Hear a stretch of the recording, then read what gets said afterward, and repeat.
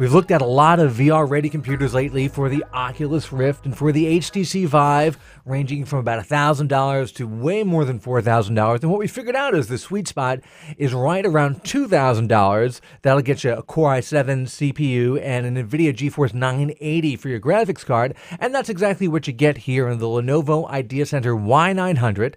It's a big, bulky tower. There's no liquid cooling inside, so good thing there's a lot of empty space inside the chassis and some big fans. It's also nice that the side panel comes right off with a button press, so you can upgrade the graphics card later on if you want to, or add more hard drives.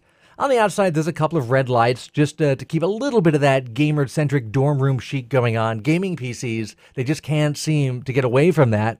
But I do love the big mechanical keyboard it comes with, plus it's a pretty decent gaming mouse also. So if you're looking for a no-surprises PC for virtual reality, the Lenovo Ideacentre Y900 is about as right down the middle as it gets.